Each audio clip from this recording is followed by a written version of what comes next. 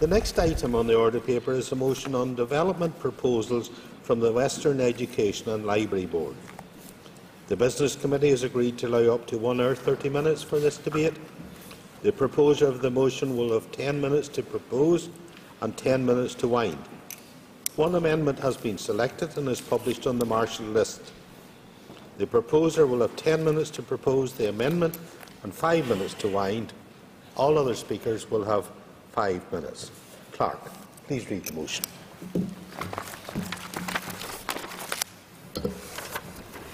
That this Assembly notes development proposals 260, 261 and 262 by the Western Education and Library Board regarding the proposed closure of the Collegiate Grammar School and Portora Royal School. Commends the staff and pupils of both schools for the excellent GCSE and A-level results achieved again this year, and requires the Minister of Education to reject the development proposals and seek consensus on the future of these schools with broad community support.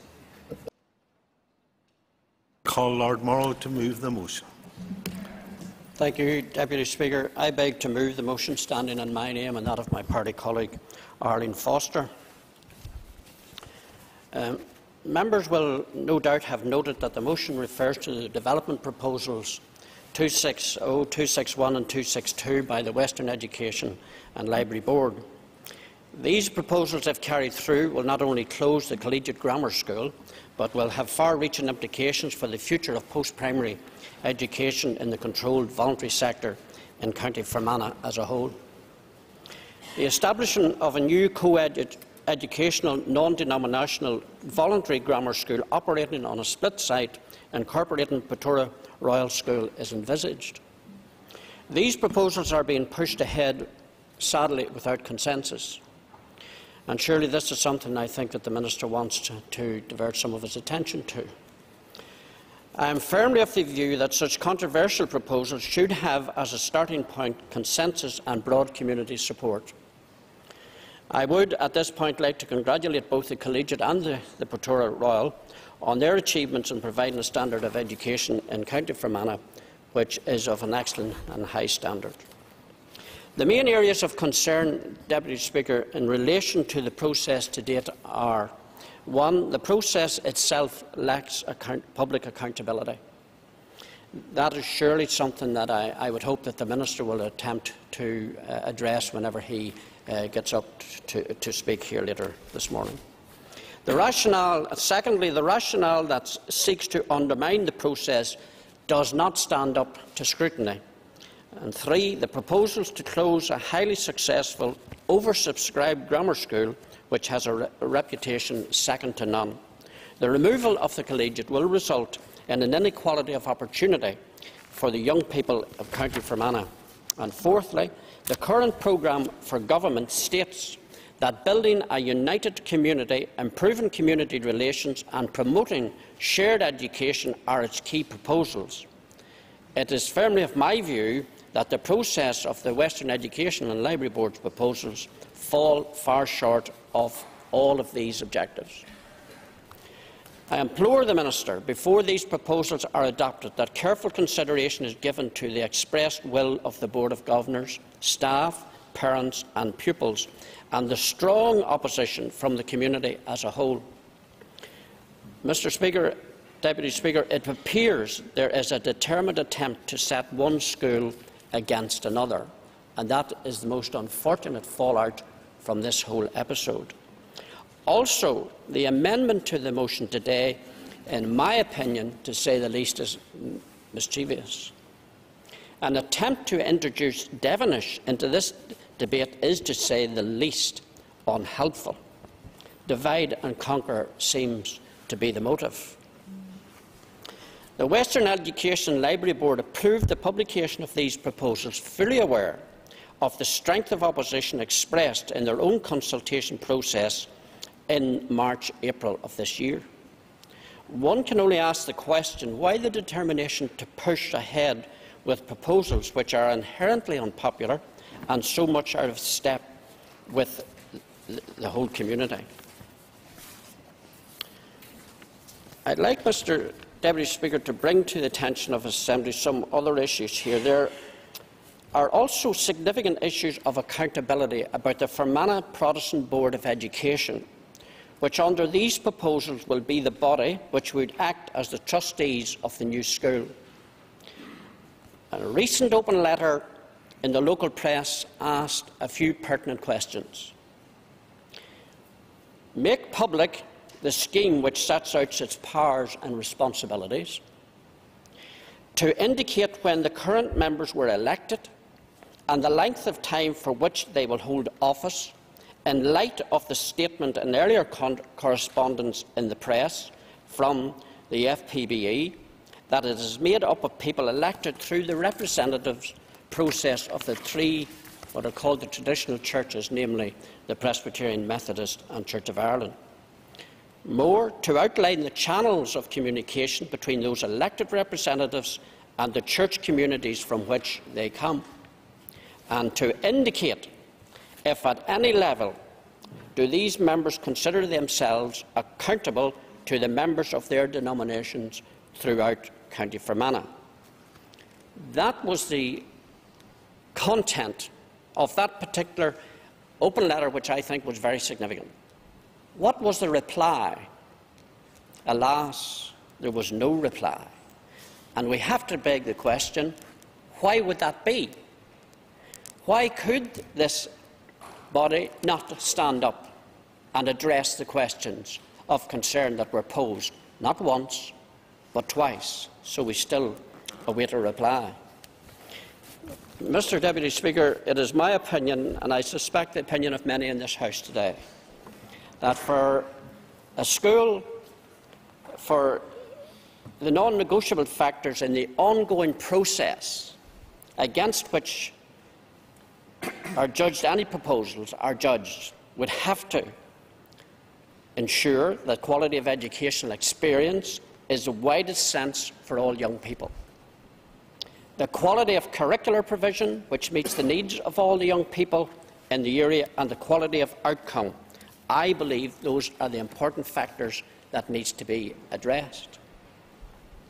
One of the most worrying aspects of these proposals, if carried through with, is the fact that a highly successful school can be closed against the express will of its Board of Governors, staff, parents, pupils, and a very significant section of the wider community that area planning lacks public confidence. That, in my opinion, is quite clear.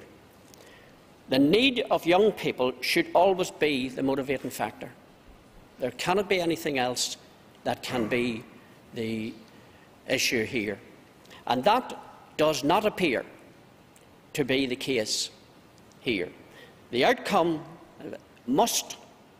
of any process must surely be threefold: the quality of educational experience, the quality of curricular provision, the quality of outcomes. Mr. Speaker, it appears to many, in particular in County Fermanagh, that in the Western Education and Library Board's proposals 260, 261 and 262, that these will not be achieved. Some have attempted, and this is where we part company with the amendment, some have made an attempt here to sow seeds of confusion, and they've introduced the Devonish debate into this whole debate. And I feel that that is unfortunate. And I believe, however, it has been done deliberately to confuse. The Minister is already on record as saying, irrespective of the outcome in relation to Portora and the Collegiate, that Devonish goes ahead. That decision, according to the Minister, has already been made.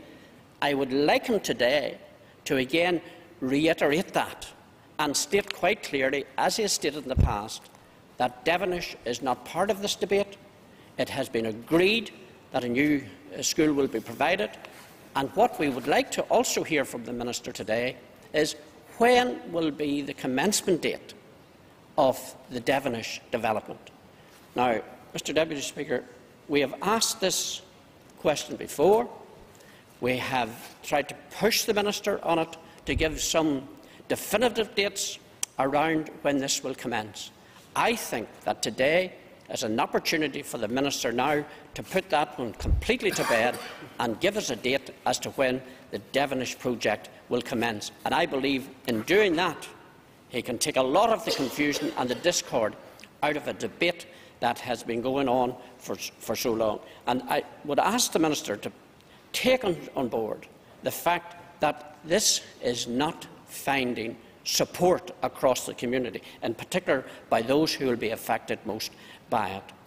I so move, Mr Deputy Speaker, and I look forward to hearing what others have to say in relation to this particular motion. We will not be supporting the amendment as put forward here today. Thank you.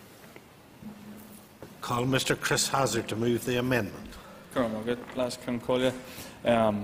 I just want to move the amendment here today and indeed start off by thanking the Business Office for accepting the amendment. I think, unlike the original motion, our amendment is inclusive of all the educational needs of the young people in Fermanagh, not merely a few, and indeed it reflects the feelings of local people on the ground in Fermanagh who are somewhat disturbed that the interests of the few may marginalise the silent majority.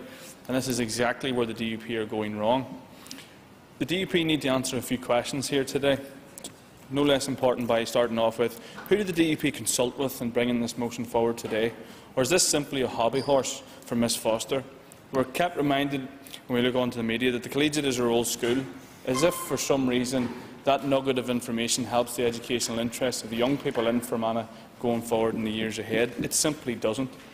Because that's what the DUP should be doing. They should be examining and championing what is in the educational interests of all the young people in Fermanagh in the years ahead, not the narrow institutional interests of a particular school or a particular Board of Governors.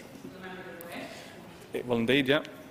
The member acknowledged that in the email, which I assume he is referring to from the email account of Mr Morton, also makes reference to the fact that there were various meetings that took place between myself, Mr Elliott of the Ulster Unionist Party, and all of the heads and of the Board of Governors, the Collegiate, Portora, Devonish, the then Listonskee High School, which, as we know, was closed very recently.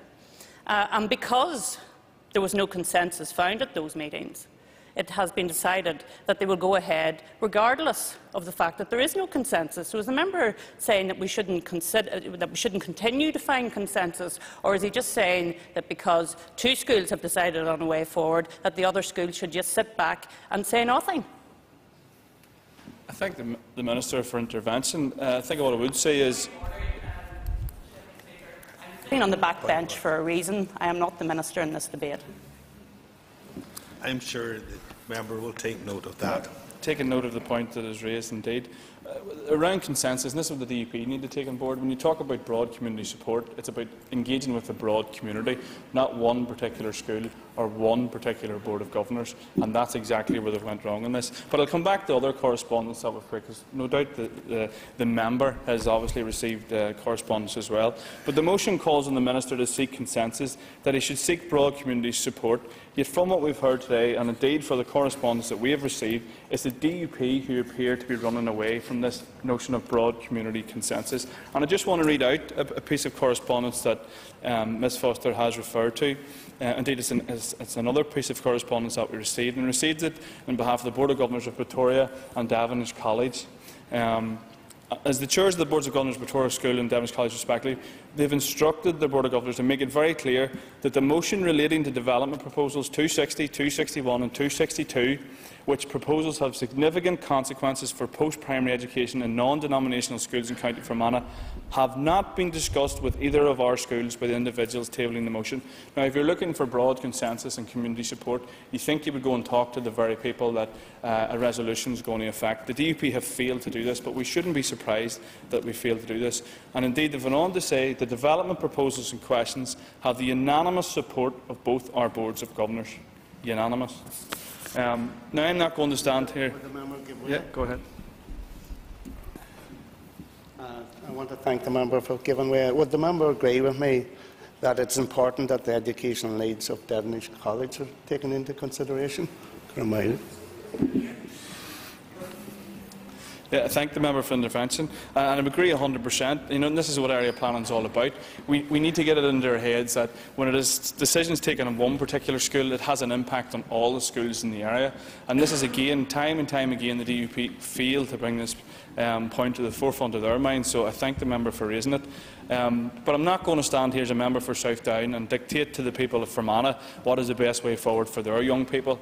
But one thing is for sure, is that whatever decisions are made, it must be made in the interest of all the children. We must cherish all of our children and not simply a few. So where is the mention of Devonish College in all of this? The DUP run away from it. They think it's confusing the matter to raise about it, to talk about other children in the educational area. Do the pupils at Devonish College not matter to the DUP? Do they not care? Do they not care about it? No, we've heard enough from the other side. The DUP, and this is it's an important reason, the DUP's vision will do nothing for tackle educational inequality and indeed underachievement in the Enniskillen and Fermanagh area. Recently, the Education Committee heard about the differentials in achievement between Protestant boys and Protestant girls and everything else. What the DUP want to do today is run away from problems like that. They're not prepared to tackle the causes. DUP want to talk about educational underachievement in boys, and we've seen it, and I'm glad the member for North Belfast is here, because the Shankill is one of the areas where this is most pertinent. They run away from reforming the Common Funding Formula. It's the very same formulas now pump millions into the Shankill, and we see the DUP welcoming it. So they need to decide if they're going to stand up and show real leadership on an issue. No, we've heard enough from the other side. No, we've heard enough from the other side. Here's a chance to stand up for all the children in Fermanagh and to put down plans that is in the best interest of all the children in Fermanagh for years to come, not to get behind a hobby horse, what it appears, a hobby horse of one particular member, and to stand up for one particular school. And I want to turn now to the correspondence received from the principal that Ms Foster pointed out. And one of the main things, and I'm sure other members will look to speak on it, I want to speak about is the issue of duplication and replication of resources.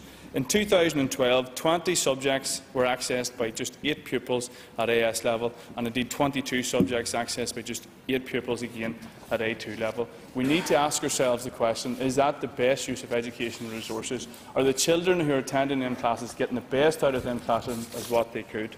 I just want to finish on one point, last Collegiate, and that's sort of the notion that we would be losing the Collegiate, that somehow the Collegiate would be disappearing into the ether. This is absolutely not the case. The Collegiate would be gaining.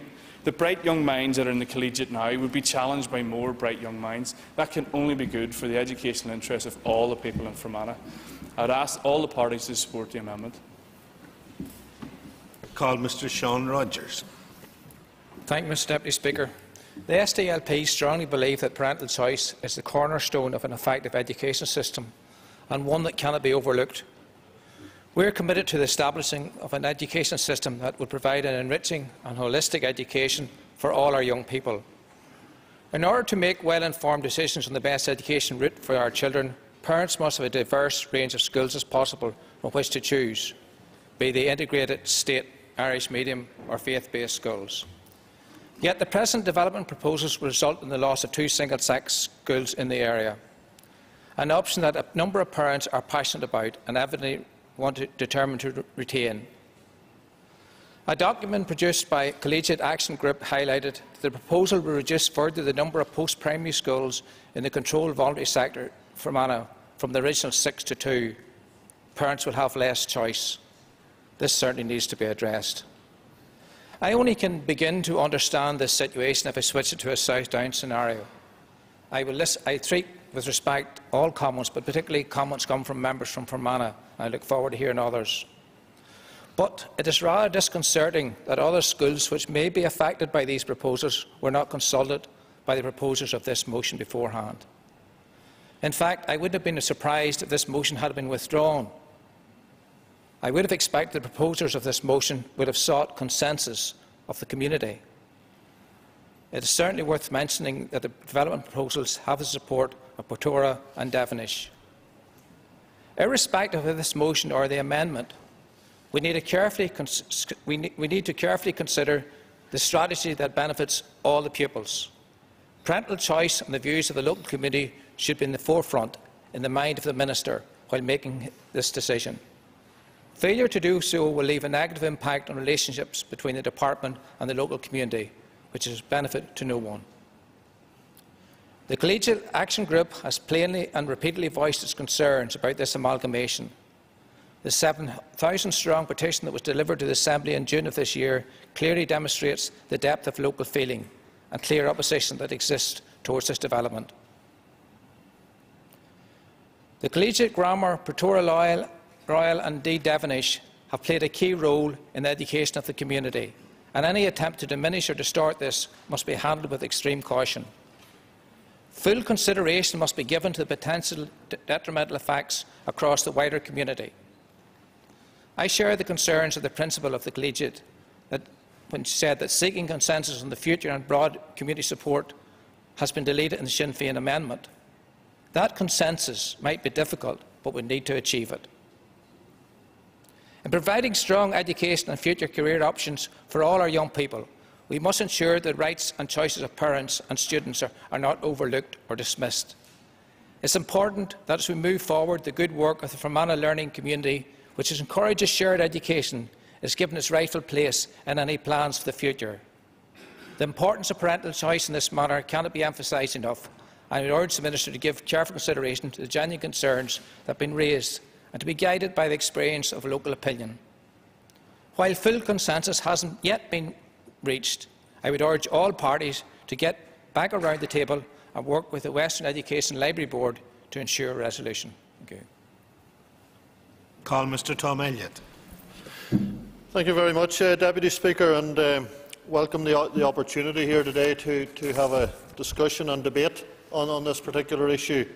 Can I, at the outset, declare an interest to some degree, Deputy Speaker, in that my daughter is a pupil at Devonish College, and I have a son that I hope will soon be attending one of the three that's in question here today.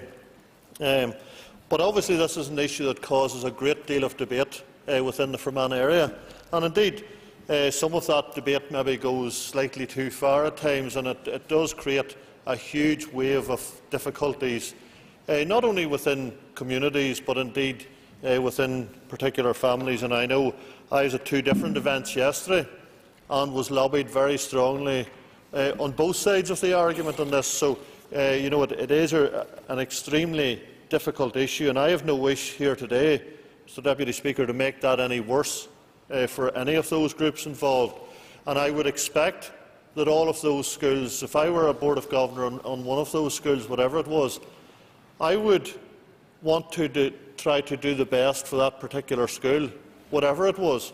And I think that's only right, and I have no disrespect to any of the Boards of Governors of those schools that wish to take a particular decision and take a particular route. The three development proposals that we're discussing here today of 260, 261 and 262 recommend the discontinuance of the Collegiate Grammar and Portora Royal schools and the establishment of a new single grammar school for Fermanagh. However, that proposal to establish a new single school does not necessarily mean a new build school. This could result with effectively two schools and two sites with supposedly one management structure, but I stress there is no guarantee that a new single school building will be constructed. We are well aware of the delays in the building of, and indeed commencing, the building of Devonish College. And I recall back in late 2004 and 2005 where many of us were lobbying for the retention of Devonish. We heard the promises at that time, and the old Kice site was being closed at that stage, which was the former Duke of Westminster High School. We heard the promises then of a new construction at Devonish on the Temper Road in Enniskillen, and indeed the promise was that it would be built by 2008. Now, some 6 years later, we don't even have the commencement of that. So even though in the past year and a half the Minister has linked the issues of the outcome of these development proposals with a new build at Devonish, I have continually pressed the Minister to separate the two aspects. That is, the new build of Devonish should not be linked to the amalgamation of Collegiate and Portora. And I had a meeting with the Minister just less than 2 weeks ago, and in fairness to him, he has said that the Department will build Devonish College, irrespective of the outcome of these development proposals. However, the numbers that Devonish will be built for, as I understand it, and I'm happy that he confirms this or tells me different if I've got it wrong, I'm happy to listen to that the numbers that the new Devonish will be built for will indeed be dependent on the proposal around the merger of Portora and Collegiate or not. We must have equality of... Yeah, I'm happy to give way. Yeah. I thank the member for giving way, and I'm not going to speak for John O'Dowd because he's more than capable of doing it for himself. But in terms of the numbers that are going to be looked at with regards to a future build for Devonish College, does the member accept the Minister's statement that if 70 first years go into both schools, that leaves a reduced catchment population for Devonish College, and as such the numbers go down? So does the member accept that fact in demographics, that the demographics in Fermanagh are changing, and if we continue to allow the 2 grammar schools to cream off 140 pupils, that it will result in a reduced intake to Devonish College?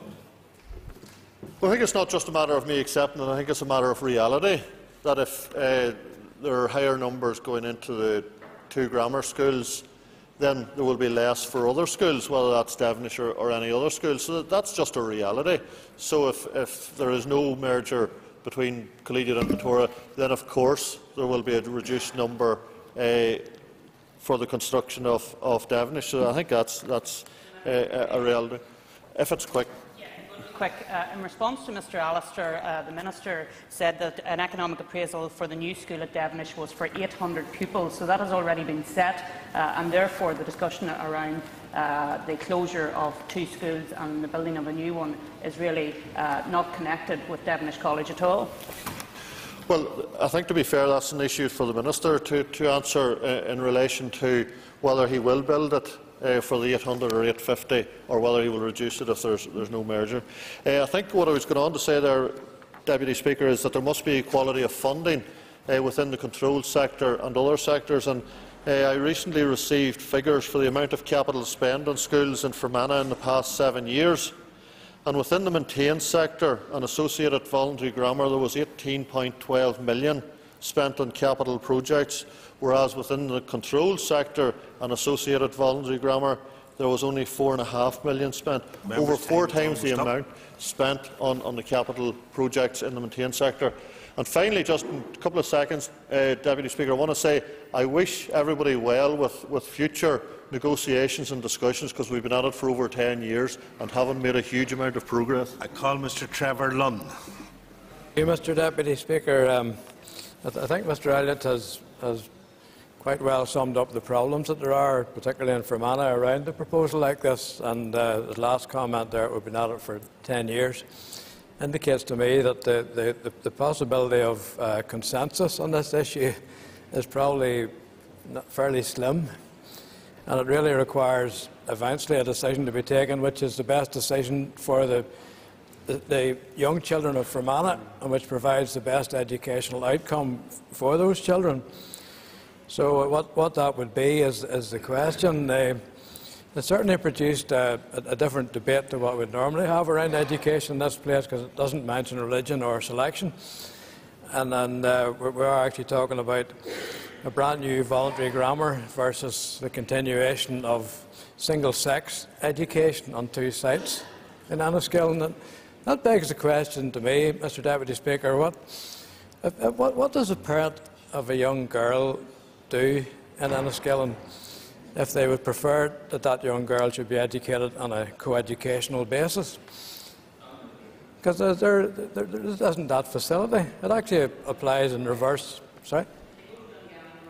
Well, Dungan's a bit of a distance from Enniskillen. Order, please. Order, please. The member will take his seat. I'm talking about... The member will take his seat. Oh, sorry. I just want to remind members, please, that making remarks from a sedentary position is not the practice of this Assembly. Continue. Yes, thank you, Mr Deputy Speaker. I'm sorry about that.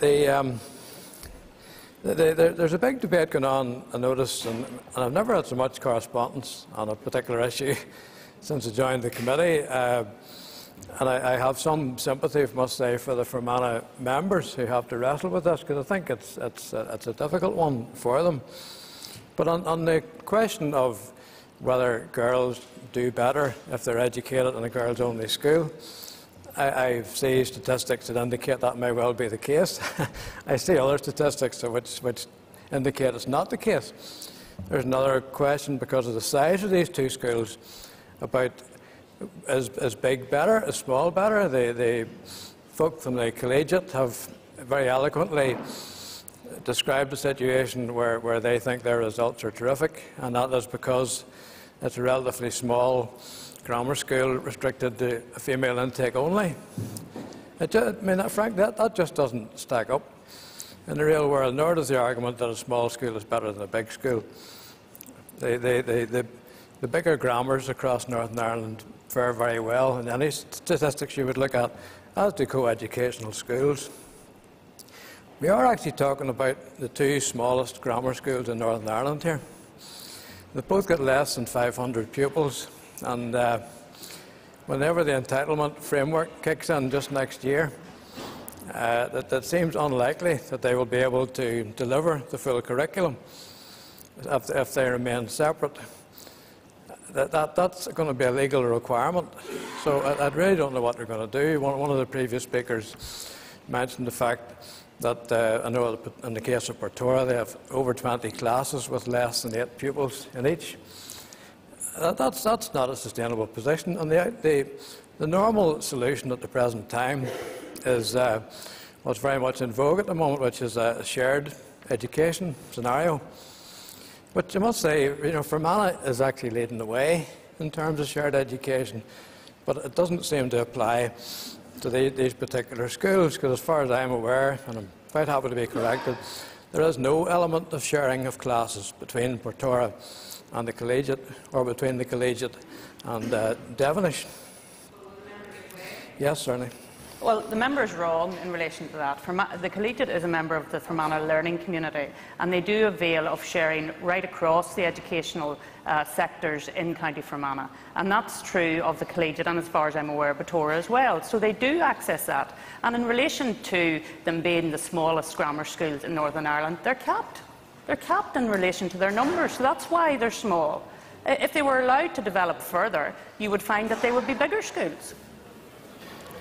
Well, I thank the member for that clarification. She did actually say, so far as she is aware, and the information I have is there is no sharing between the Collegiate Grammar and Portora Royal. But that's for another day. No, sorry, I'm not giving way. That is the information that I have been given. The actual proposal is effectively in the short to medium term for a shared solution, because the two schools can operate on split sites with a joint board. I would suggest that if they are going to proceed with this, that joint board might do well to have an independent chairman or chairperson. But for now, Mr. Deputy Speaker, we're not content to support a motion which demands that the Minister refuses this development proposal. We think it has to be a ministerial decision. I hope he makes the right decision, and the Sinn Féin amendment to us looks more sensible for the present time. So we will be supporting the Sinn Féin amendment, and if it doesn't pass, we will be opposing the main motion. Thank you, Mr. Deputy Speaker. Call Mr. Mervyn Storey, Chairperson of the Education Committee. Thank you, Mr. Deputy Speaker. And can I first of all commence my comments by saying that I think we all should be glad, as we meet in the House today, that we are not dealing with fatalities in relation to the incident that has taken place this morning on the Omer Road at Drumquin in regards to the bus accident, and our thoughts are with everyone involved in that very serious situation. It's ironic that it comes the day before we will hold an event in the Assembly tomorrow, particularly around the issue of bus safety. So our thoughts are with everyone in regards to that issue. However, none of us should be under any illusion that, as the safety of children in regards to transport is an important issue, also the safety of our children in regards to the decisions that are made for them are equally important. And as you are aware, the Education Committee tends not to comment on individual development proposals, and the committee has taken a significant interest in the overarching area planning policy and the effectiveness of, or ineffectiveness, as some would see it, of the current development development proposal process. In the case of the committee, it has taken the view that the development process is very overly complex and is generally poorly explained by the Education and Library Boards. Also, Mr Deputy Speaker, the committee has noted apparent inconsistencies in respect of linked proposals, like those identified in the motion before us today. And in fact, in the last session of this House, the Minister indicated that local area-based proposals of this kind should be subject to a single development proposal. But yet, here again, we are back in the same place with the same situation facing us, where the closures and amalgamation in relation to these proposals are subject to 3 development proposals. Mr Deputy Speaker, the committee has also argued that the development proposal process needs to better include and to be seen to properly consider the voice of pupils and indeed the views of parents. I want to move on as Chair of the Education Committee to spend a few moments in conclusion as the DUP Education spokesperson and someone, I have to say, and I apologise for not being present at the commencement of the debate because I was doing an interview with Talkback on another issue in relation to Fleming Fulton Special School. But I have to say, when I came into the House, we are again subjected to the same hypocritical arguments from Sinn Féin about having a care for all the children in Fermanagh, as though somehow that some of us have never been in Devonish, have never been to the Collegiate, have never been to Portora, have never been to visit all the component parts of our educational system in Northern Ireland, when that is further from the truth. I, along with my colleagues, have continued to ensure that we keep up to date with all the issues in relation to Fermanagh, and also for the education spokesperson from Sinn Féin to persistently relate in terms of equality for all the children, when he himself had the privileged position of having a grammar school education, and of course he then wants to deny that to everyone else. The ultimate, no I won't, the ultimate height of hypocrisy. That's what it is, hypocrisy. Now, let's get to the nub of this issue. Let's get to the nub of this issue. Why are we still 10 years on and Devonish hasn't even had a sod cut? Why are we in a position where promise after promise has been delivered to the children in Fermanagh? For 10 years we've had a Sinn Féin ministers, McGuinness, Ruane and now O'Dowd. Has one of them progressed the issue of Devonish? Has one of them delivered on the promises? No, they haven't. And so if the failure lies anywhere, it lies with those who have responsibility for the Department of Education. But also, let me deal with this issue. It was mentioned by yes, Mr. McNair.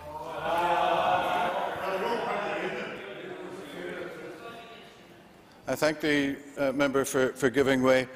Would he agree with me that today, particularly on this debate, and in the area what we're talking about, actually resonates across Northern Ireland, no more so, and I'll be brief, in my own constituency, where this morning over 2,000 children have caught a bus to go to the school that their parents wanted them to go to, not by the choice, but by the absence of it being in their own area. And therefore, the lesson in this debate is take care, every constituency, those in the Alliance Party who are wavering, take care in that what's happening and has happened in Fermanagh 10 years is going to happen and hit all over Northern Ireland. Could I remind members, please, that interventions should be direct and relate directly to what's been said. The member has an extra minute. Thank you, Mr. Deputy Speaker. I concur with the member. And let me put this House in a warning. Let's remember that when the Minister, and he's now in receipt of the transport report, let's be assured this Minister will revisit this issue in relation to the distance travelled by children on the basis of parental choice. But we wait to see his comments in relation to that report. But let me deal with an issue that was raised by Mr Flanagan. Not the first time he comes to this House with a different view on issues. He talks about resources. He talks about the intake. He talks about how it's important that those resources are used appropriately. He wasn't using those arguments to ensure that Brola stayed open. He wasn't using those issues. Point of order. Just for Mervyn's information, because he said he wasn't here, so maybe he'll read Hansard. Never mentioned resources, Mervyn. I mentioned intake, never mentioned resources. But I can listen. Talking about the head, dancing in the head of a pin, and of course that's probably what the member's trying to do. The reality is this: you can't argue to keep Brola. Member's time is up. Mr. Deputy Speaker, is he the Speaker or are you the Speaker? Remind the member that he's now challenging the chair, and that's very serious. Could I just, before calling the next member, remind members not to make personal remarks about other members. I now call Mr. Pat Sheehan. I'll ask John Corley, and I must confess from the outset I don't have a lot of local knowledge about these particular schools, and but I can speak on the general principles, and I have noted so far that Mrs. Foster has been very passionate about this issue. Although I did also note that I've seen one of the least passionate speeches from Lord Morrow that he's ever given in this House about the issue. So maybe that tells us a little bit about how strongly he feels about this issue. And I see the chair of the committee shaking his head there. Well, why is he shaking his head? He wasn't even here. On his own admission, he wasn't even here. Well, in the interest of equality, no, I won't give way because you wouldn't give way. So, but, you know, as in all these education debates, there may be disagreement about certain issues within the debate. So we need to bring one principle to bear that is our guiding light in all of this, and the thing that we should keep front and centre of everything that we say, particularly when these debates are publicised and maybe listened to by students, not just in Collegiate, but also in Portora and Devonish. The most important thing in whatever decision is made here is what is best for the education of the children in all of the schools concerned. Now, by common consensus here today, Tom Elliott has said, I will give way.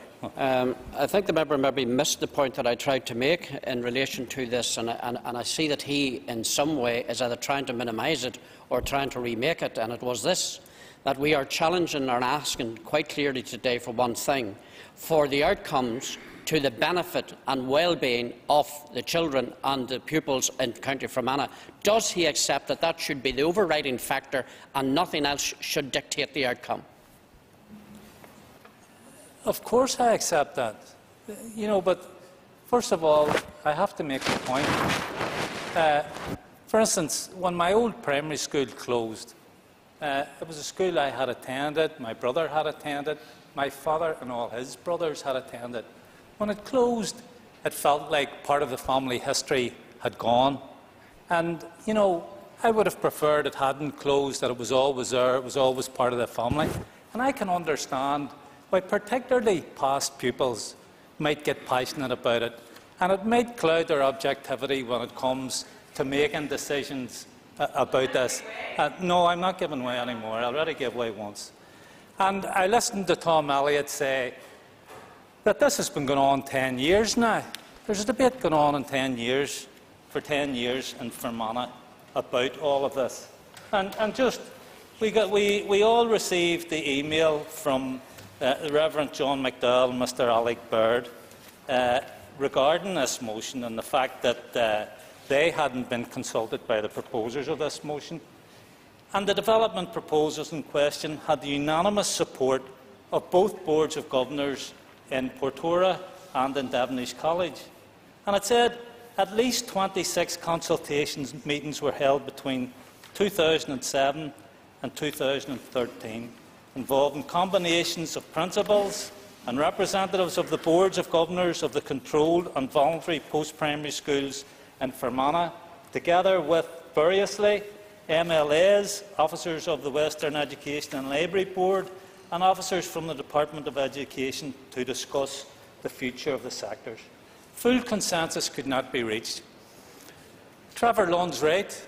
I mean, I think we're past the point where we're going to get consensus around this issue. And, you know, that's why we have a minister.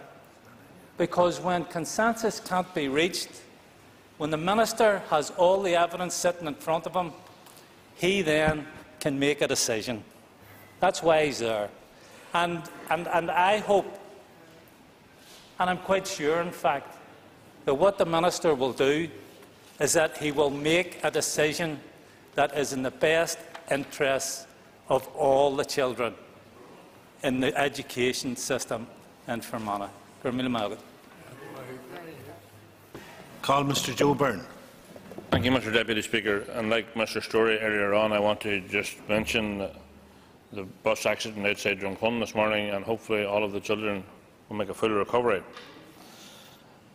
As a Tyrone man, I'm hesitant about getting involved in a debate regarding schools in Fermanagh, but I feel that there is an obligation as a former teacher to address the issue. Mr. Speaker, this is a hot educational issue in Enniskillen, and there are competing views about the Western Board development proposals for the reorganisation of secondary schools in the controlled voluntary grammar sector of Fermanagh.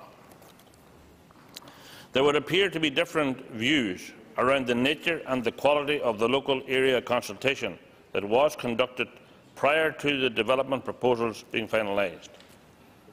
Last April, I met the principal of the Collegiate School, some governors and some parent reps, and they certainly felt aggrieved about that. The collegiate community certainly feel aggrieved that they are being shoehorned into a new co-educational college incorporating the Collegiate and Portora schools.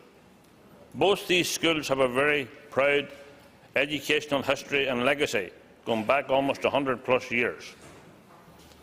The proposed co-educational voluntary grammar school on a split site has generated tensions in Enniskillen between the school communities respectively.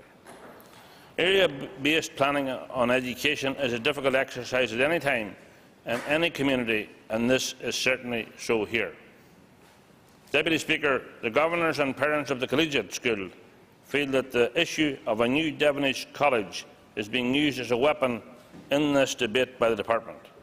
It is obvious that there is a lack of broad community consensus and support between all of the existing school communities in the Enniskillen control sector on this matter.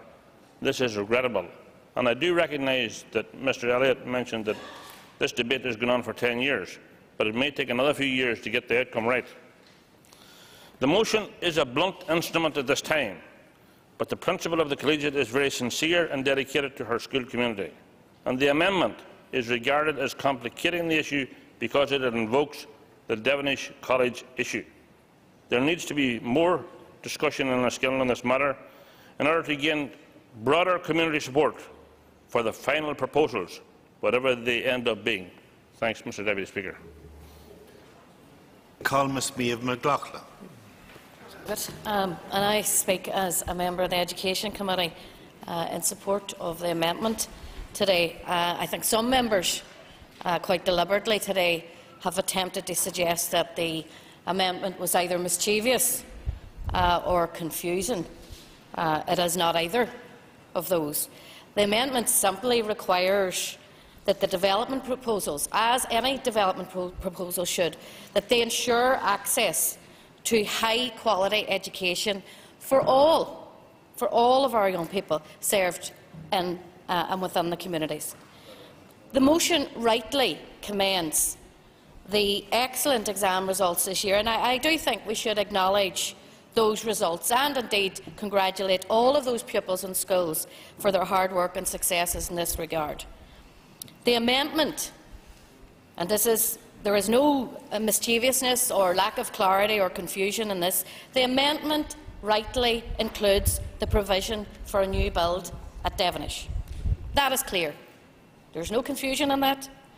The Board and the CCMS, as has been pointed out, do have the statutory planning responsibilities, and it is important to reflect on that developing sustainable educational provision must involve meeting the needs of all of the population, not just one part of it.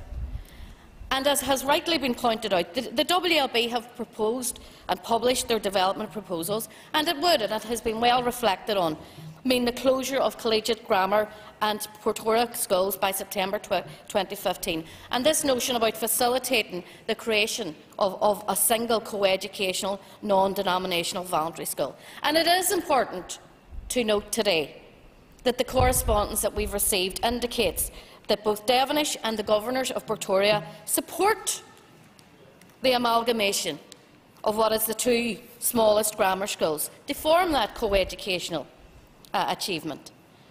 And the assertion, it has been claimed, that the Collegiate school is the most oversubscribed school is true. It is suggested is true of only the one of the last 5 years, which was 2013. Is the DUP, and I just want to pick up on a comment that Mr Lunn has made, now suggesting that a fully mixed gender educational provision would not provide better educational outcomes? Because I don't know where that's evidenced anywhere, and I know Mr Lunn has relayed that information. Nothing that I have heard today backs up the claim that any evidence-based approach to this or approach to this development proposals will produce an inequality. Nothing that I've heard in this House today from the opposite benches backs up that somehow these development proposals would produce that inequality. And I ask the DUP, where is the facts? Because their members have commented that this would produce an inequality. Education must be centred on access for all of our young people to high-quality education that is educationally sound and sustainable, as well as economically viable. Decisions, therefore, around educational changes and choices must continue to be centred around children and not institutions. Call Mr Danny Kinahan. Thank you very much, Mr Deputy Speaker, and I'm pleased to get in before we get into questions. I'm also pleased to be speaking on a subject, although I'm not from Fermanagh, I hesitate to be fully involved, but with being part of the Education Committee, I think it is right that we do look at the principles. When I first looked at the motion being put forward today, I saw a very different motion from what I've actually heard coming from the DUP benches today. And I'm still concerned that we're still getting mixed messages, because it looked to me a motion that was really very much taking just one side rather than trying to find a solution. And as many of you will know here, I spend my life in this chamber trying to promote we have consensus and that we find ways forward.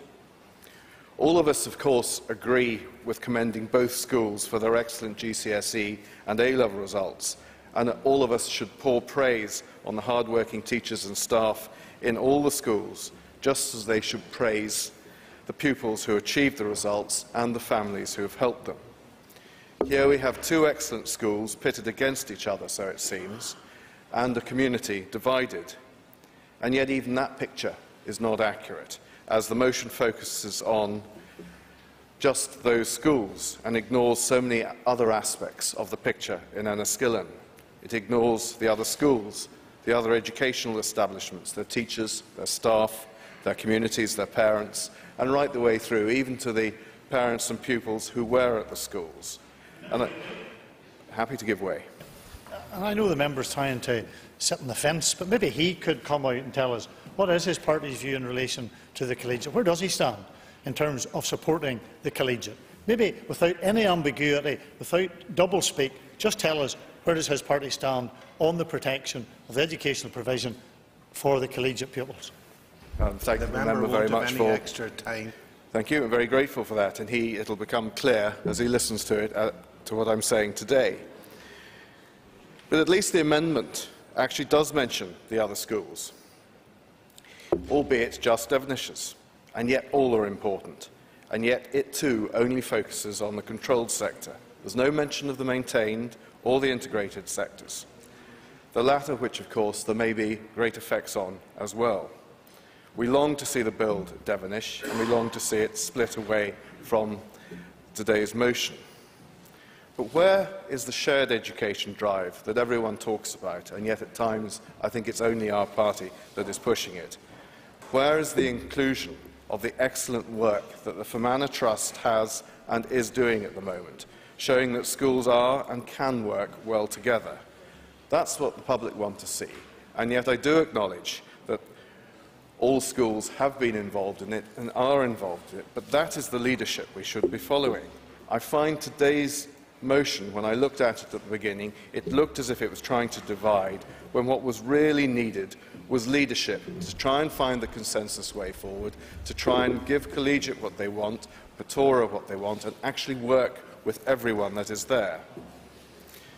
I do feel that there's an attempt to mislead the public, in that the motion says in it that it requires the Minister, and it seems to try and tell the public that the Minister has to actually take on board what is in the motion today, when that isn't the case, and when we've seen most ministers ignore no-named day motions all the time. The motion does, though, quite rightly highlight the abysmal development process, and herein are the failures which relate to Portora and Collegiate.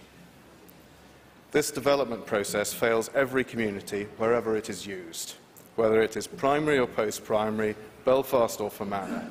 It creates division between schools and especially between communities, whether it's Newton Breda, Dundonald, Shankill and today in Enniskillen.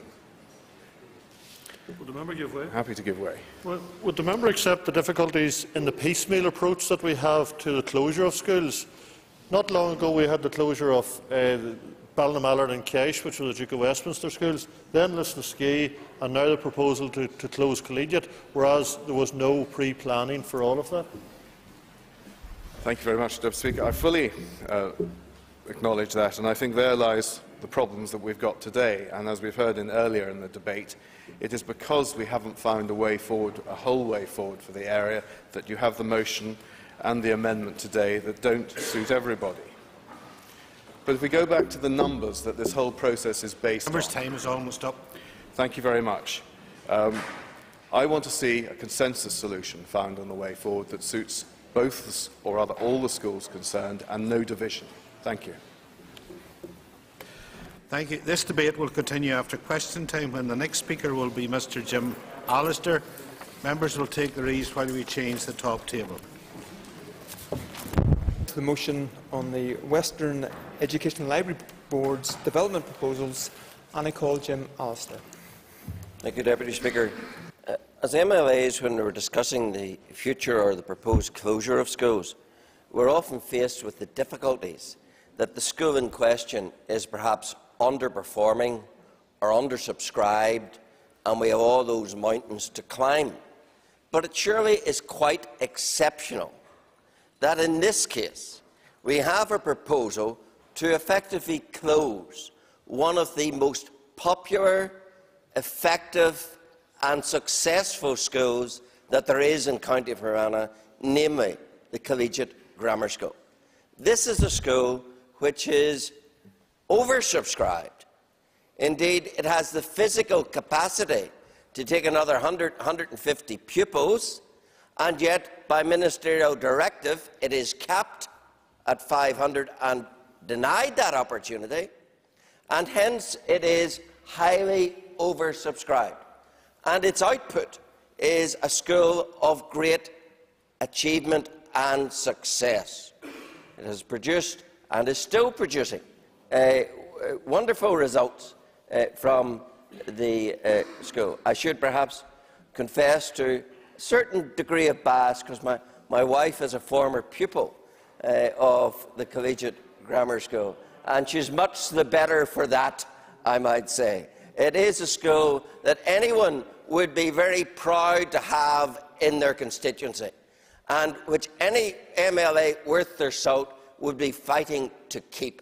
And to find a proposal which comes along and suggests that this school, with all its remarkable history, with the unique niche that it fills in the education market, with its success, that this school should be picked upon, to be liquidated and to be merged, is a quite reckless and perverse proposal.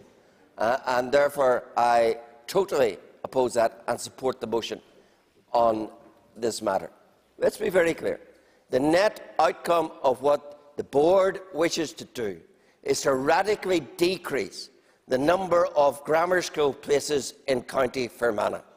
And that probably is the prime motivation of Minister and Board, because, of course, theirs is a dogma of anti-selection driven in that manner.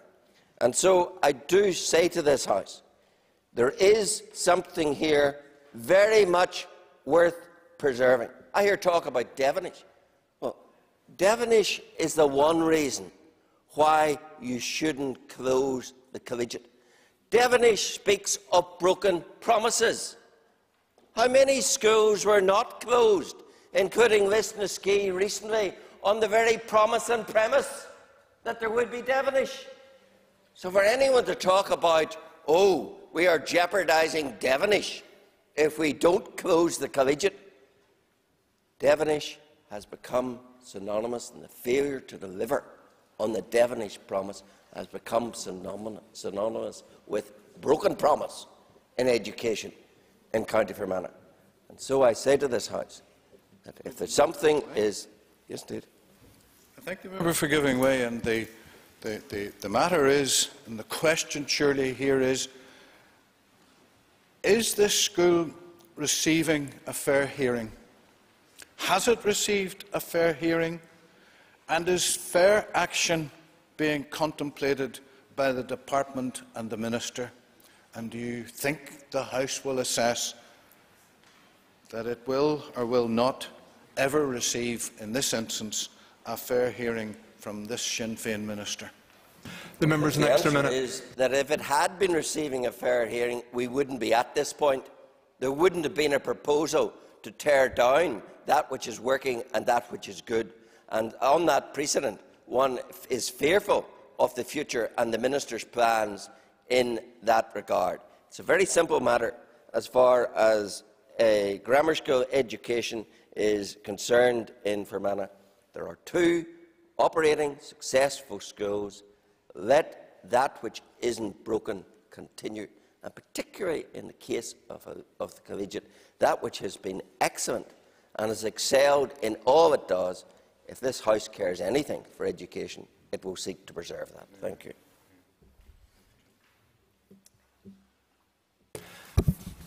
I now call on the Minister for Education, Mr John O'Dowd, to respond to the debate.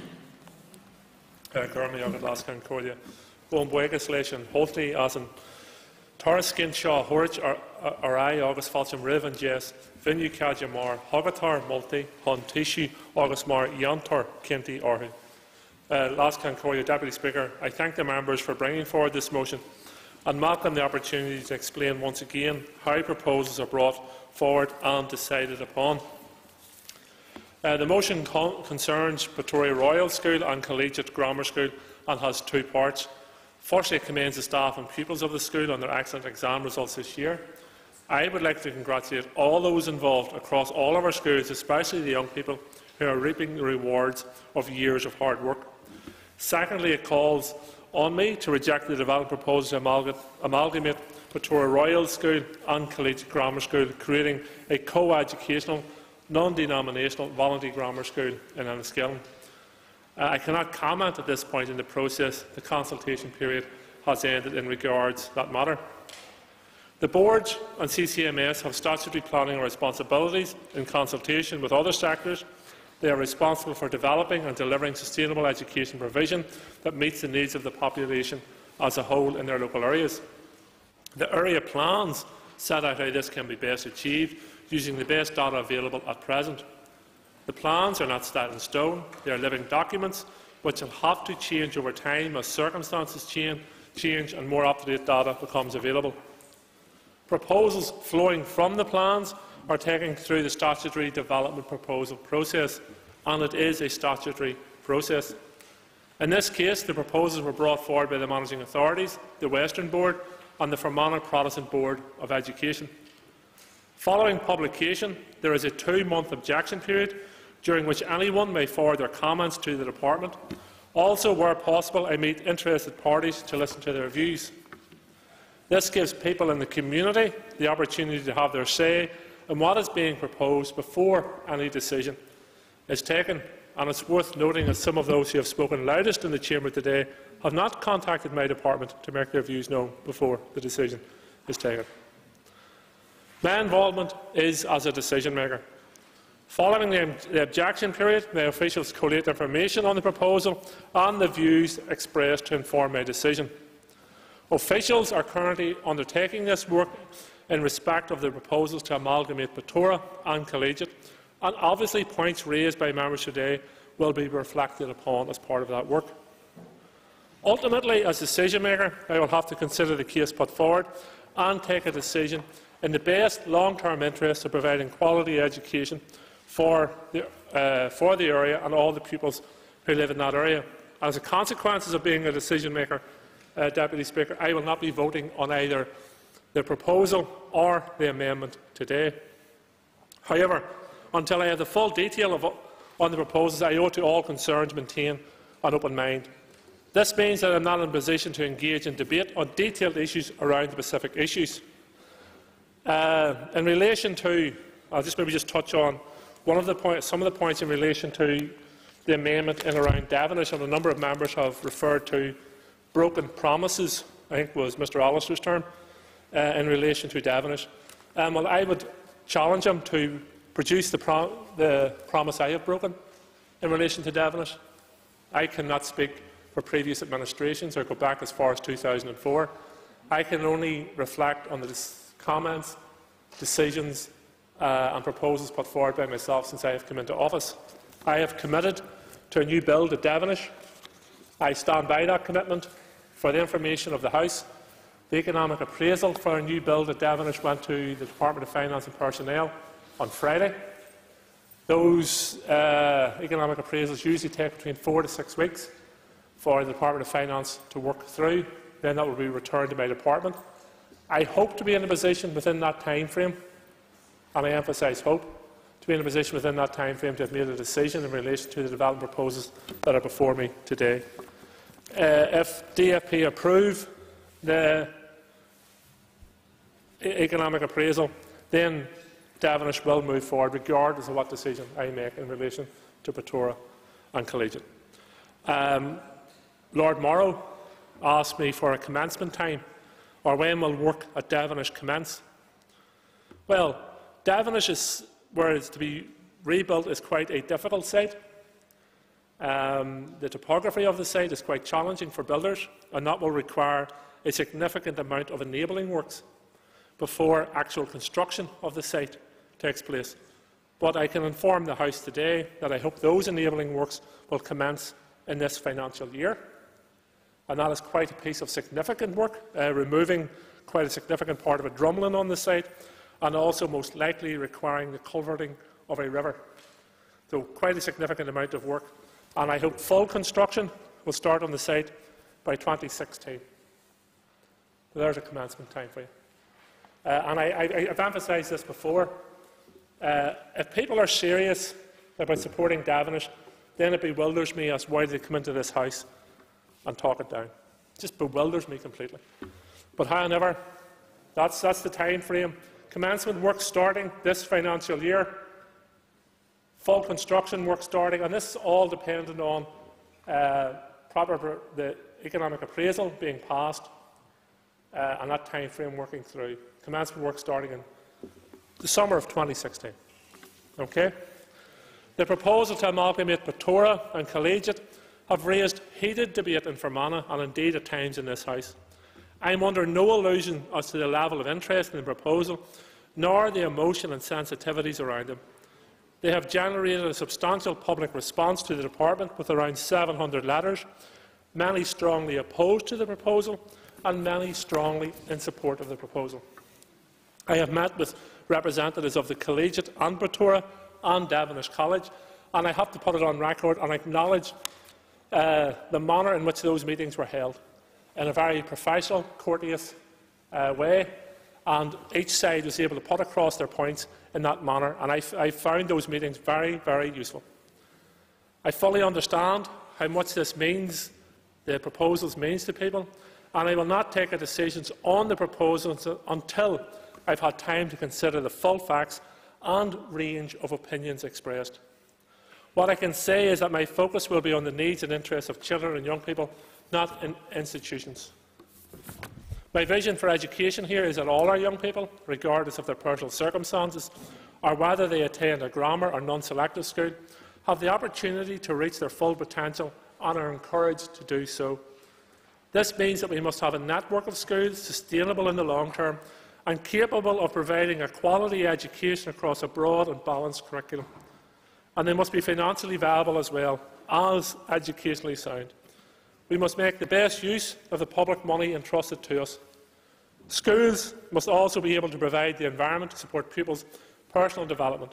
This means providing opportunities for social interaction with their peers, team sports and all the other extracurricular activities which can add fun and an extra sense of achievement to school life. These are key drivers for area planning. In conclusion, none of this should surprise anyone here. I've said it numerous times before, both in the chamber and outside the chamber. I know there is often a strong emotional attachment to schools, which in many circumstances have served generations of children. However, I, as Education Minister, have a responsibility to consider the best educational interests of all children and young people affected by the proposals going into the future. Is iad leisina is far, na yalti of us, a crolier moquij brahenya. The best interests of pupils will be at the very heart of my considerations and when I come to make my decision in relation to this matter. I call Phil Flanagan to wind on the amendment. I think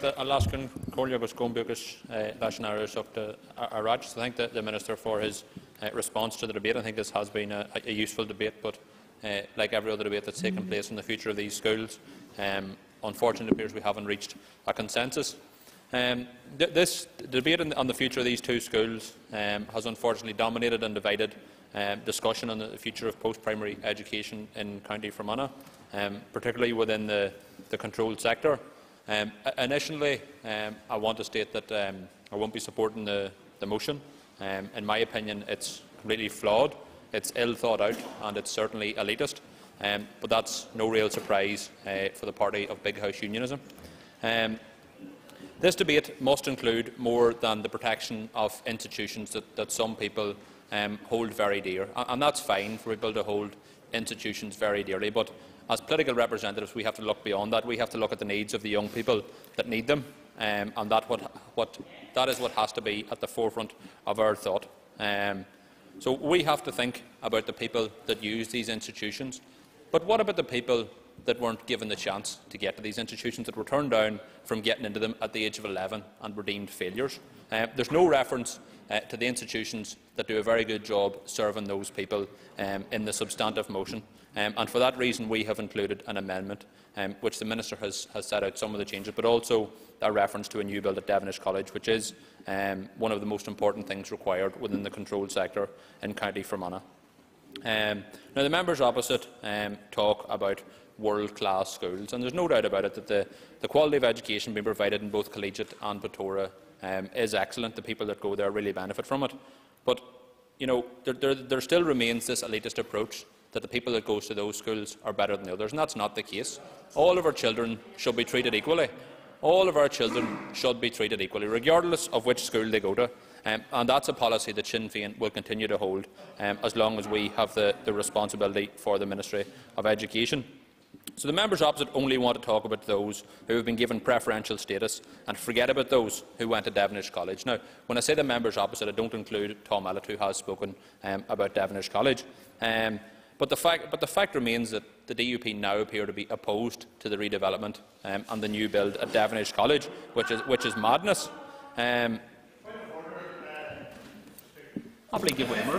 Point of order. If the member is going to use language in the House, then order. It is not a point. Order. It is not a point of order. Mr. Flanagan. Happy to give way to the member. So the current situation it demonstrates the need for proper area planning. And we've seen an awful lot of criticism of John O'Dowd here for promises that apparently he made that he hasn't lived up to. But the promises they're talking about date back to 2004, when it wasn't this Assembly or this Executive that made those promises.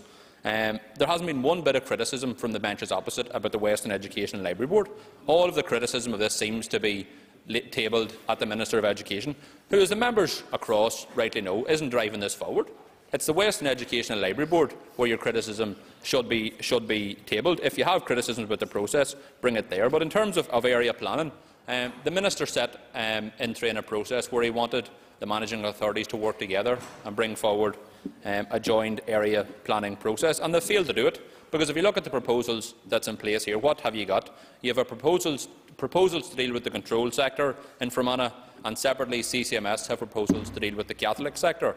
But they've never once spoken to each other about how these things can all be brought together to meet the needs of the young people of the county. And that's what our priority should be, not about protecting elite mentalities or about protecting institutions. And I want to put on record that I have full faith in John O'Dowd's ability to make decisions based on the best interests of the children and young people of my county. I know that he'll make decisions based on the evidence that's given to him on the needs of young people and not about protecting institutions. Now, I've met with representatives of the campaign group from Collegiate. I think they've put forward a very coherent argument, but it is up to the Minister to make the decision. I think this is a hot topic, as another member has looked at it, but it has to be a bit more than just Collegiate and Portora. And if we're going to continue, as the members opposite want to just... At the minute it's 70 pupils both schools get in first year. But the members opposite and Mr Alistair, thank God he's not a minister, have spoken about removing this cap to allow more pupils in. Would the member draw his remarks to the close? If the ministers, if they're serious about removing this cap, what does that mean for the other controlled schools in Fermanagh? And if we're not talking about elitism here, how come there's been such a kick-up about Portora and the Collegiate? Where was the motion about saving Lisnaskea High? I now call on Arlene Foster to conclude and wind up the debate on the motion. Thank you very much, Mr Deputy Speaker. I will respond to the grammar school boys' comments later on in my response. But first of all, I do want to say that this motion concerns 3 proposals. Nowhere in those proposals is Devonish mentioned, and therefore this motion is about the Collegiate and Portora. It's about the closure of the Collegiate Grammar School, the closure of Portora Royal School, and the creation of a new school. It's not about amalgamation, and there's been amalgamation has been used across this chamber today. It's not about amalgamation, it's about the closure of 2 grammar schools and the opening of a new co-ed grammar school, and that's what the development proposals are about. Sorry? Order, order. That is not what happens in an amalgamation, and really, I have to say, I should be surprised by that comment, but I'm not, given the level of debate here today, Mr Deputy Speaker. We've had some very personalised attacks, starting with Mr Hazard on me, and running right throughout Sinn Féin's contribution here today. Not from the Minister, I have to say, but from all of the other contributions. We've had quite personalised attack. And you know what they say, when you haven't got an argument, personalise the attack on the person making the argument on the other side. But that's fair enough. That's the level of debate from Sinn Féin. So what we want to do through this motion today is to lift the cloud of uncertainty from both the Collegiate Grammar School and Portora Royal School, because in particular, the Collegiate feels it very keenly because Portora, as we've been reminded, their Board of Governors have voted in favour of the closure of their school. But the board of the Collegiate Grammar School have vehemently opposed the closure of their school, as indeed have the pupils, the staff and indeed the wider public, as shown by the fact that I presented a petition here some time ago with over 7,000 names. But yet, despite that, both schools continued this year to provide outstanding success, both at GSCE and A-level, and indeed in the Collegiate at A-level, 85% of all entries were either A* to C, and almost a third of the girls had at least an A* or 2 A's in their results. So I think that's quite incredible, and I hope the whole House will agree on that part of the motion, that both schools have provided excellent education for the young people in the grammar school sector in County Fermanagh. Indeed, I also want to pay tribute to the number of past pupils. This might annoy Mr Hazard, who seems to have a problem about me being a past pupil. I want to pay tribute to the number of past pupils who have raised their voices in relation to these proposals. They were taught that their voice mattered at the Collegiate, and they continue to make that voice heard, and I commend them for that. We've heard quite a lot of false protestations from the benches opposite about Devonish College. Never heard them being such proponents of Devonish College before, but however, there you are. The experience of Devonish College has led the community to a position where they don't have any confidence in speculative plans.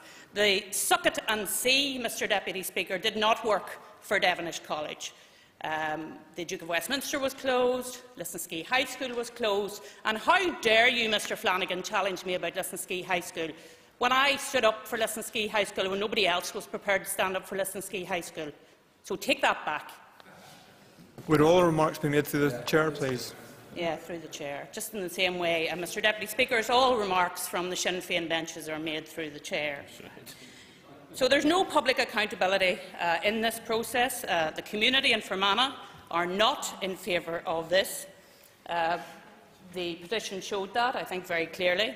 And one of the schools is vehemently opposed to the process. Mr Flanagan is right in one respect. This is the fault of the Western Education and Library Board, because it is they that have pushed through this procedure. And as I said to them in correspondence when they were making their decision, they should hang their heads in shame in relation to the closure of both of those schools.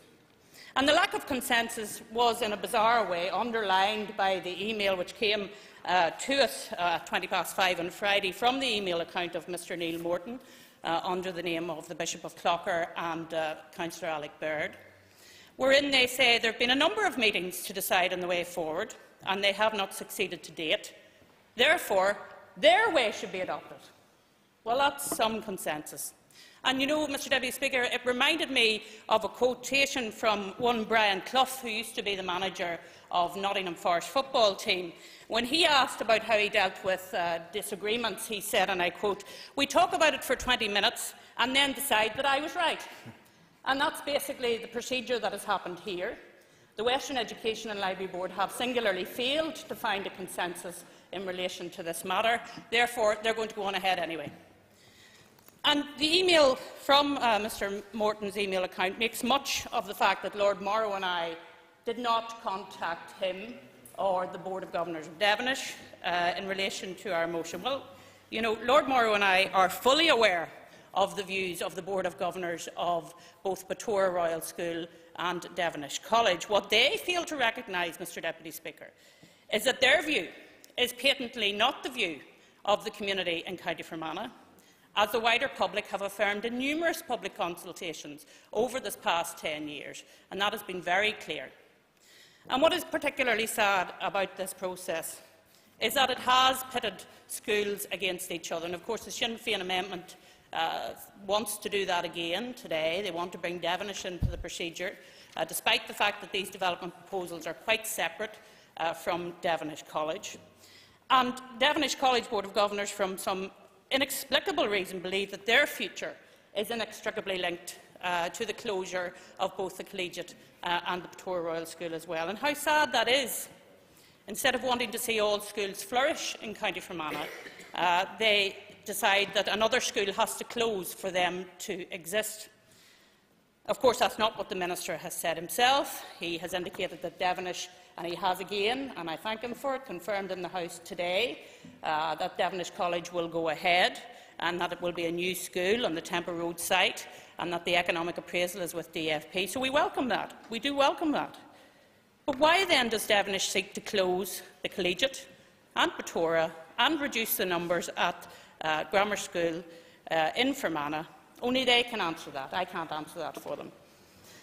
As for Portora, it's well known that the closure of the Collegiate has been a long-term aim for Portora. It was tried in the early 1990s, and when Mr Elliott made reference to this has been going on for 10 years, it hasn't. It's been going on for in excess of 20 years.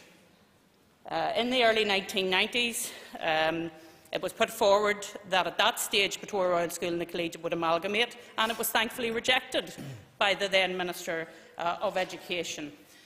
So instead of focusing on the future and a vision for the future, the Board of Governors of Portora have decided to retrace old ground and look to close the Collegiate Grammar School. But then again, they're not retracing old ground, because this time they're closing the Collegiate and they're closing Portora Royal School, a school with over 400 years of history. And yes, we can talk about the fact that, oh, you're only talking about institutions, you're not talking about the children. Well, I know that the children that attend Portora and the Collegiate are inherently proud of the history of those institutions, and it spurs them on into the future, and they should rightly be proud of those histories.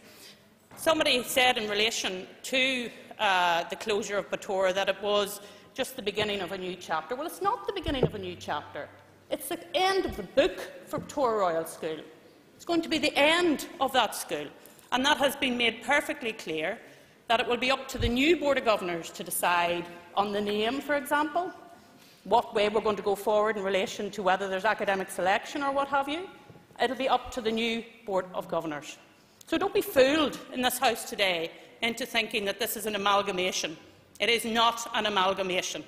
It is the closure of two oversubscribed, well-performing schools. And let me say this to the House. If it happens in this case, then a board and the new board for Northern Ireland could decide that other controlled schools should be closed as well. So this is not just about Fermanagh. It's not just about Enniskillen today. There is a wider issue in relation to controlled sector schools right across Northern Ireland. So I do say today that this debate has not been as well informed as we would have liked. There has been much said today that hasn't been correct. There's been a statement made that the Collegiate isn't sharing, and that is wrong. The Collegiate is sharing in a very meaningful way in the Fermanagh Learning project, which I commend and which I want to see continuing, and which I hope the Minister will recognise when he's making his decision, the fact that they do share in a meaningful way. I have to say I'm glad I brought this to this House, because we need to debate this matter, because it affects us all as members. The question is the amendment standing. Shall the list be made? All those in favour say aye. Aye. Contrary, no. No. I think the ayes have it. Clear the lobbies. The question will be put in 3 minutes.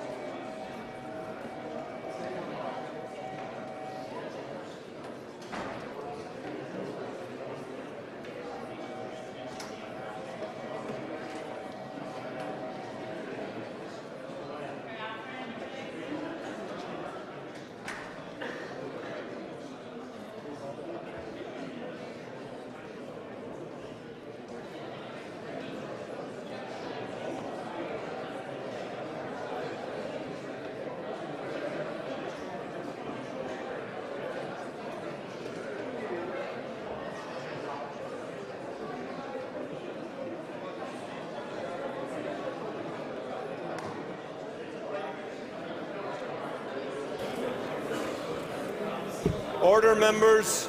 Order. Would members resume their seats? Order, members.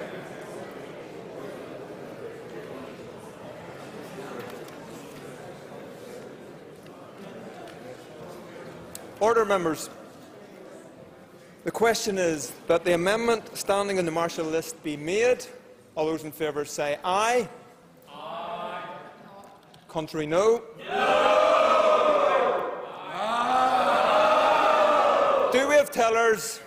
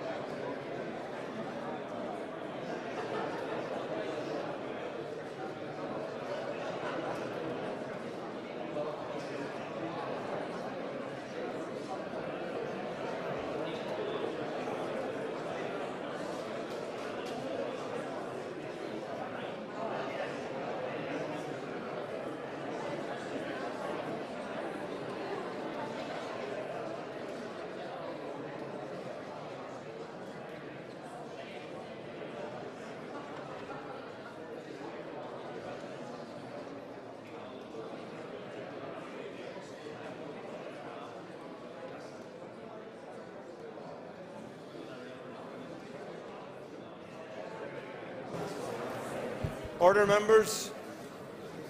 Order. The tellers have been appointed as follows.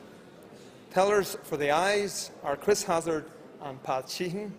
Tellers for the noes, George Robinson and Adrian McQuillan. Clear the lobbies. The House will divide. Ayes to my right, noes to my left.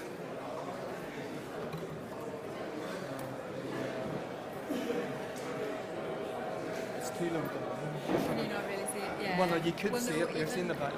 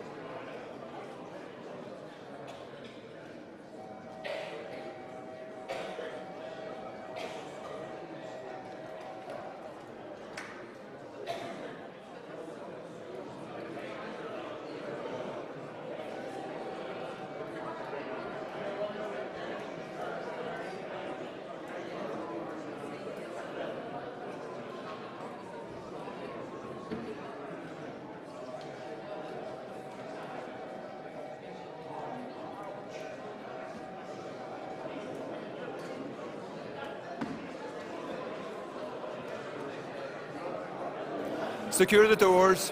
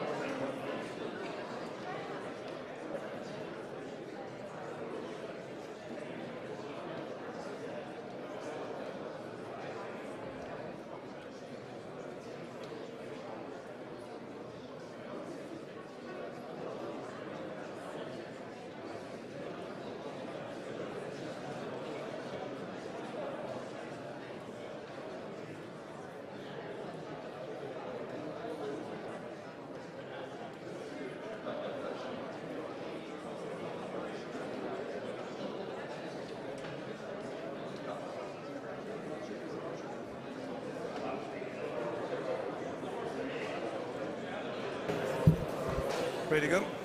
Ready to go? Yeah. Order. Would members resume their seats? Order. Clerk, read the results. 90 members voted, 43 members voted aye, 47 members voted no. The amendment therefore falls. The amendment falls. The amendment falls. The question is that the motion as appearing on the order paper be agreed. All those in favour say aye. Aye. Contrary, no. No. Aye. I think the ayes have it. I think the ayes have it. Do we have tellers?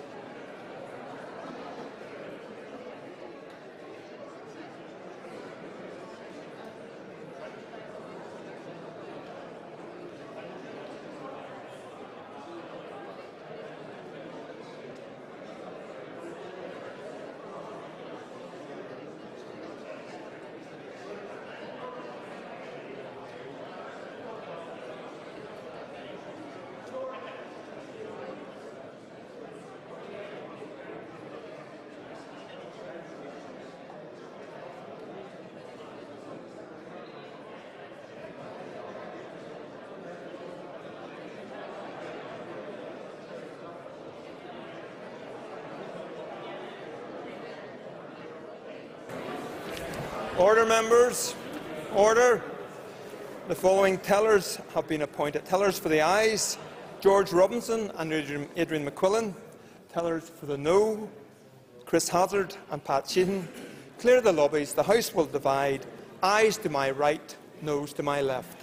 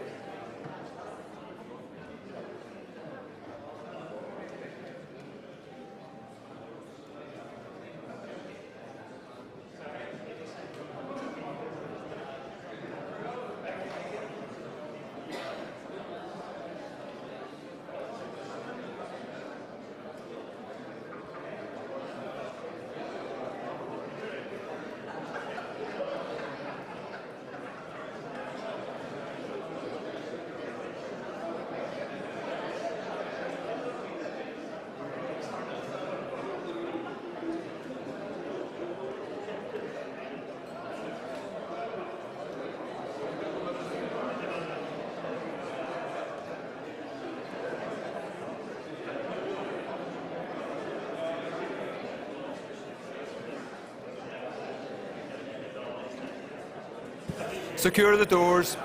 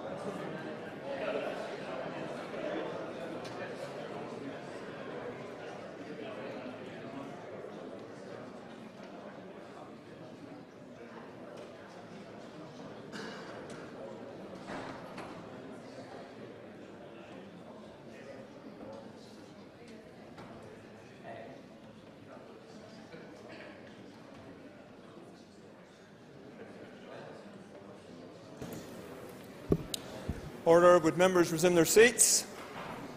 Order. Clerk, please read the result.